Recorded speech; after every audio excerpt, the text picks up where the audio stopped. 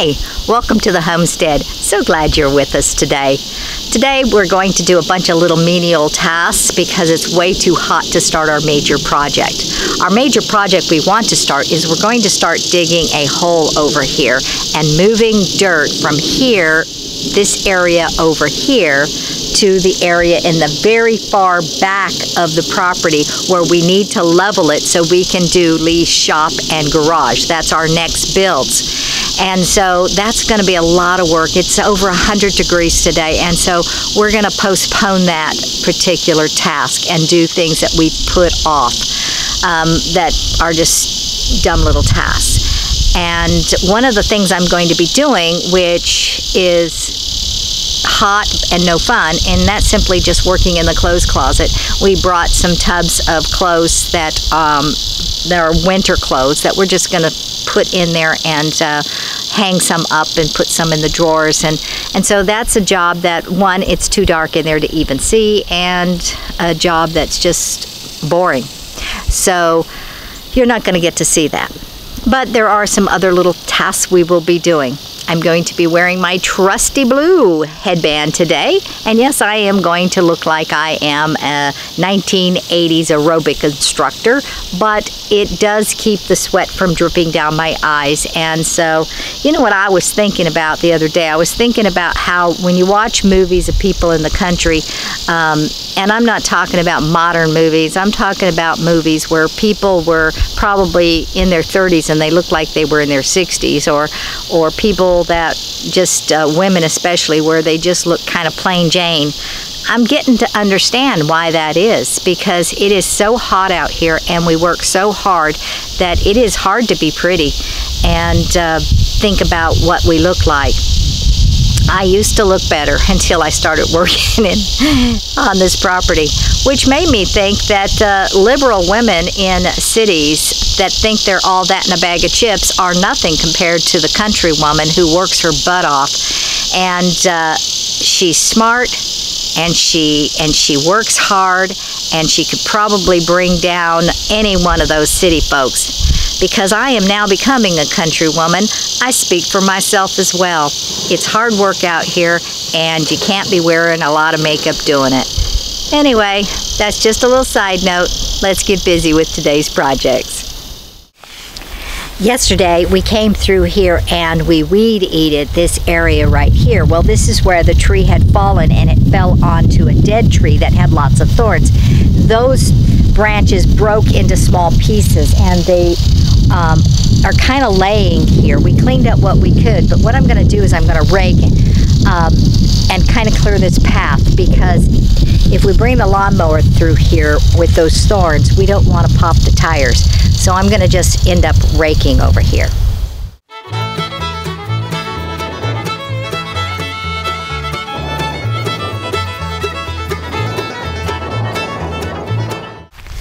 This is what I was referring to. Things as small as this that are all thorns, and you can see how that would easily go into a foot or into a tire. And then also there are some thicker ones that have some thicker type of thorns, and then there's the little longer ones that are left out here with thorns. And so these things get pretty sharp. We don't want to run over them, and we certainly don't want to step on them. Yesterday, there's no way to make that look good. Yesterday, I got two stuck into my shoe, and my soles are thick enough to where only the very tip ended up going through. And let me tell you what, it hurt though, because it went into my foot. And so we do not want these in our pathway between here. So that's why I'm cleaning it up.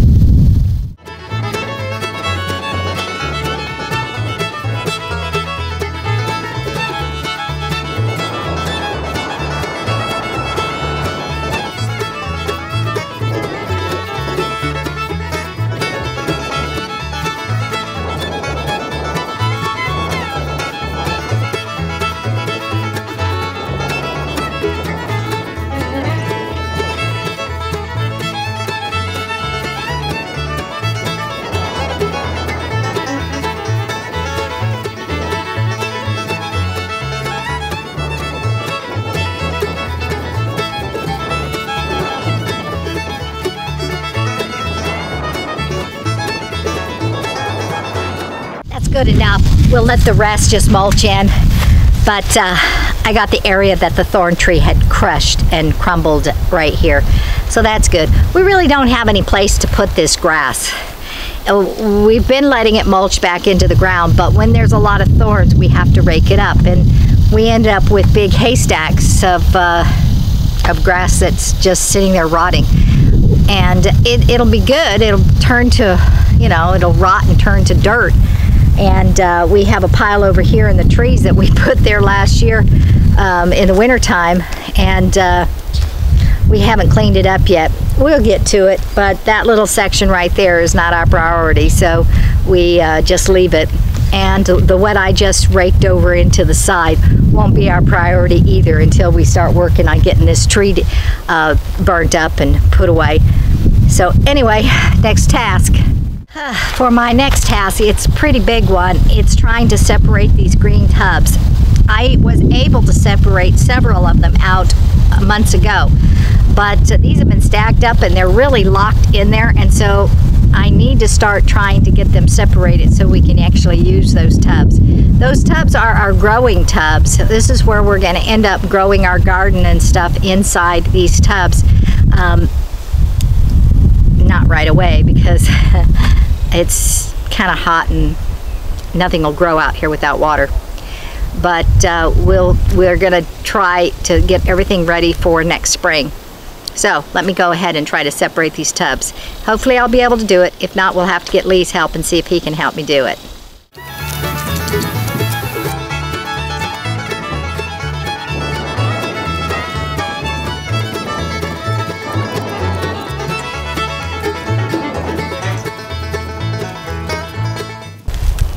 I'm gonna go get a hammer.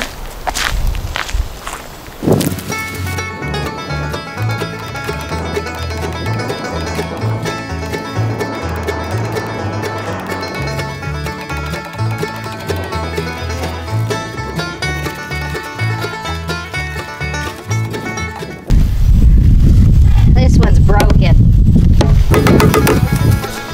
There's quite a few broken ones in here actually. Hi. Hey, need a hand? You wanna? Can help. I'm being successful. You got two off. Got two off.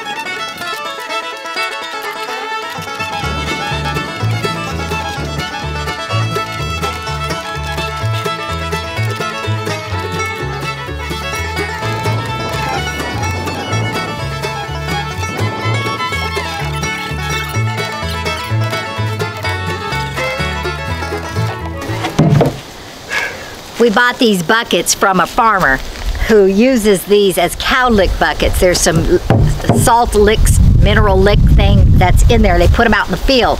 Then they gather them up and they stack them up and then they sell them off for a couple bucks a piece. And so we bought two really big stacks. We've already used 8 of them over in the other area, and so we have these now. But unfortunately we did end up with 2 severely broken ones, 1 or 2 that's cracked at the rim, but they're still usable.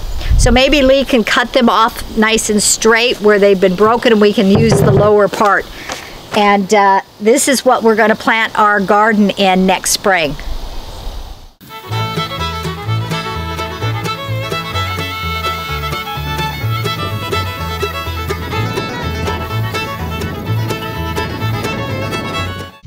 Okay, although we separated all the tubs, we're only going to use 5 right now because we only have 5 of the 2 cubic yards of dirt left, so we're only going to do 5. Plus, I'm not even sure if I have enough bottles to fill the 5. And if you're not familiar with what I'm talking about when I say bottles, stay tuned and you'll get to see the rest of the project.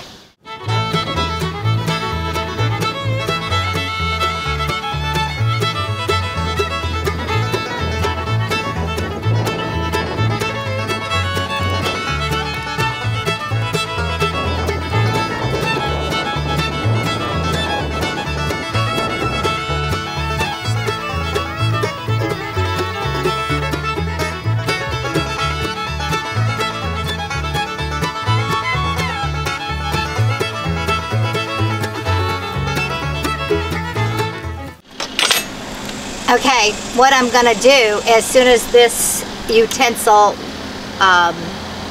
heats up is I'm going to put 2 holes in the top and 2 holes in the bottom of all of these bottles.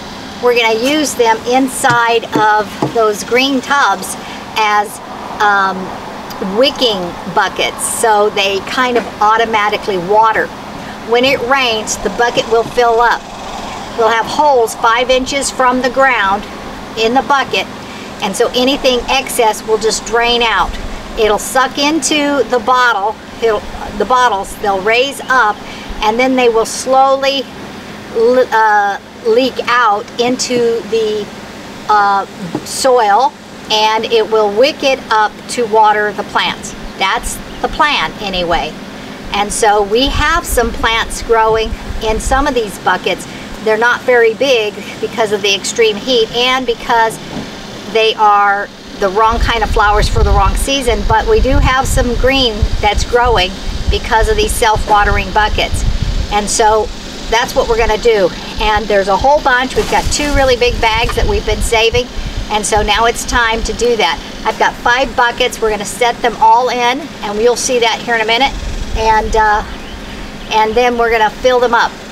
I also have some straw, and so my thinking is that I'm going to test this. Instead of doing all dirt, I think I might throw in some grass too, some of this straw to kind of fill it up. They don't say anything about straw in there, but I think it can't hurt. I have no idea. Anyway, gotta wait till this warms up. What works best is milk carton jugs, but I don't have milk carton jugs. And so I do have soda bottles, water bottles, and miscellaneous bottles.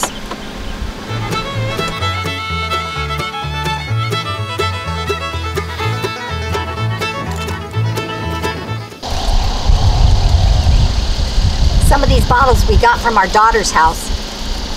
This is where we'll find the milk carton jugs. Yep. It's not very many because during the summer they haven't really been eating cereal. School year started, so they'll probably eat more cereal.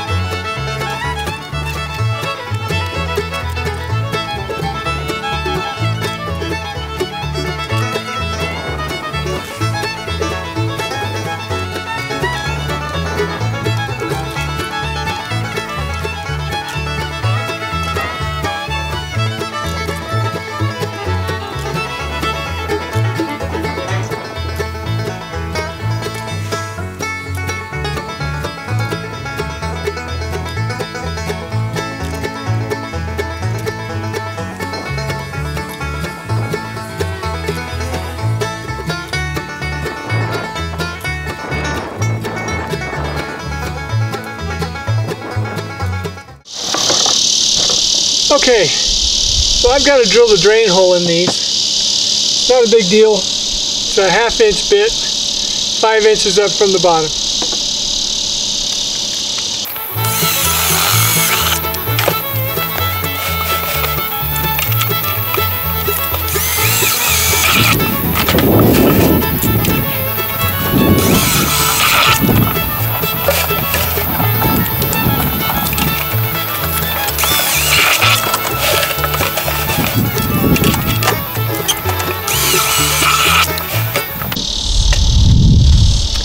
Easy peasy.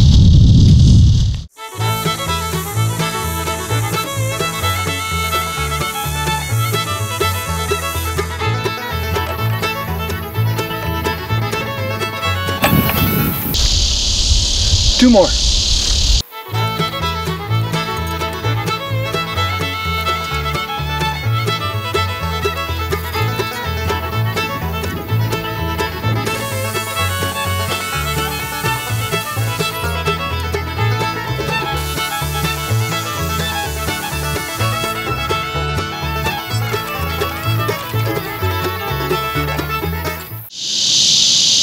Okay, since Lee got the pipes ready and the holes drilled, I'm going to go ahead and put the bottles in place, standing upright, really tight in all of these tubs.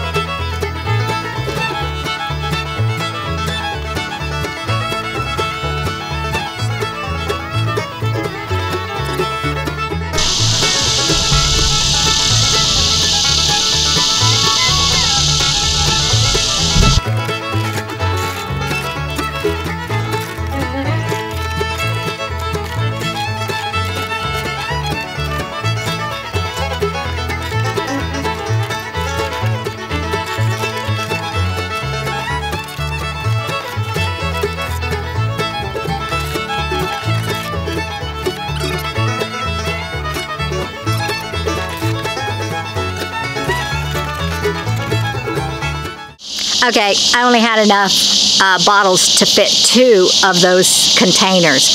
I have a few left over, and we do have a whole nother bag we haven't put holes in yet. So I'm only going to do the 2 today. The whole purpose of doing them and trying to finish them off with at least some dirt is so they don't go blowing away if a windstorm comes up.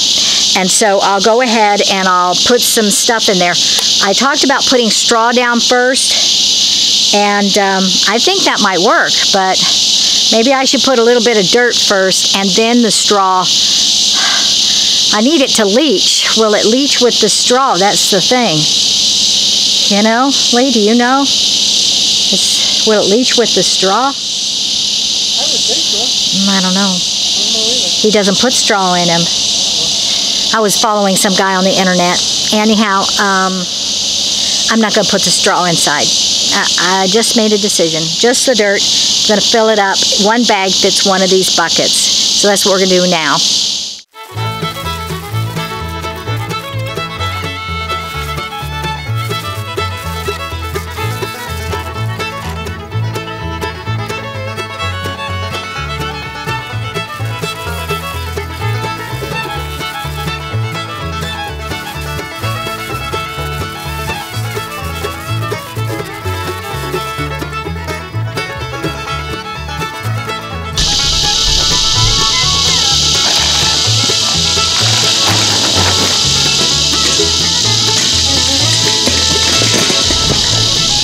Okay, Lee has moved our filled buckets just back here on the dirt area so we don't kill the grass it's trying to grow.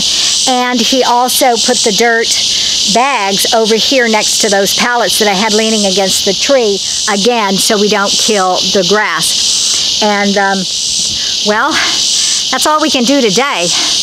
We'll finish the rest of the buckets on another day. I've still got that whole bag of bottles to put holes in, and that should fill 2 more buckets since we were able to do 2 buckets with 1 full bag. So hopefully that will be so. We still have 3 bags of dirt left, so I know I can do at least 2 more buckets. And hopefully we will be able to do a third. Maybe maybe our daughter has more milk cartons or something that's bigger that will allow us to have less plastic inside.